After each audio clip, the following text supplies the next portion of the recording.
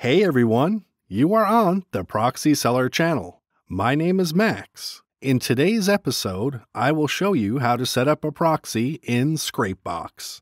This program was created for web scraping, which collects and organizes internet information, but without the use of a proxy server, the program will not bring the desired results.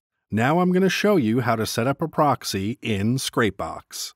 Download and install the program, and launch it. To connect a proxy, on the main page, check the Use Proxies box. In the field below, you need to enter the data of the proxy server strictly in the format IP address, port, username, password.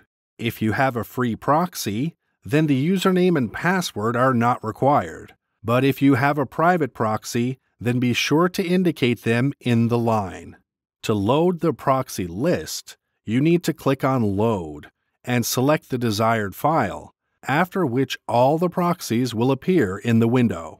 Don't forget to fill in the URL and keywords. To check on the proxy, click on the Manage and Test Proxy button. If the test is successful, then click on Start Harvesting.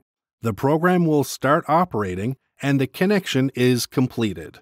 The proxy server setting is completed.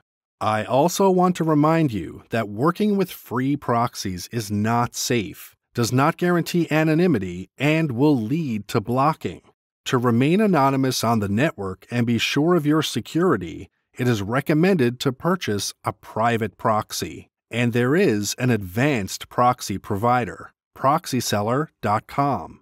You get 100% anonymity on the network and security, a performance guarantee for the chosen purpose, and 24/7 customer service support.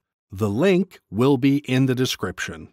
Don't forget to subscribe to the channel and turn on notifications by clicking on the bell and hit the like button. That's all for now. See you guys in the next video.